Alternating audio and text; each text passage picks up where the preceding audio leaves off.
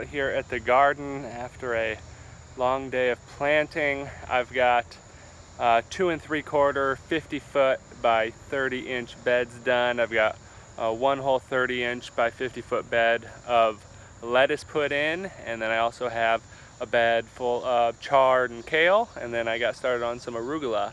So I think I'll just show you what I got going on, and then we'll just get a quick recap. I think an ant is crawling on the screen, so if that was funny. So we'll see how everything's going. All right. So this first bed here is lettuce. That is summer crisper lettuce. You can see I tried keeping it pretty straight.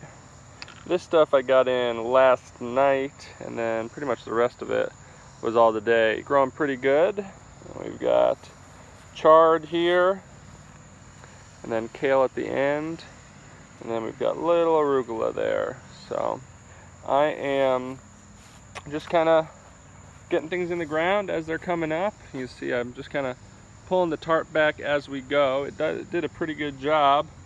You can see around this lettuce there's not much going on, which is a good thing. So here, I'll kind of go up here so you can see just the scheme of things.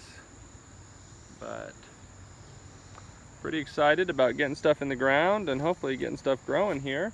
And behind me I've got all my flats, but got a nice big caterpillar of compost. So I'll go open that up so you can see.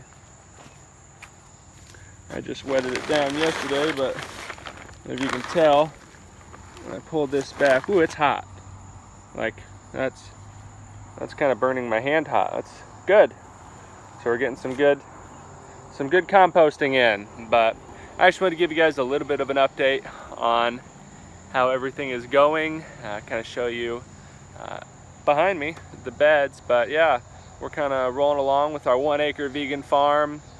No animal products used whatsoever. So if you guys like this episode, hit the like button. If you want to see more, hit the subscribe button. I'm Plant-Based Gabriel, and I will see you guys soon here on the farm.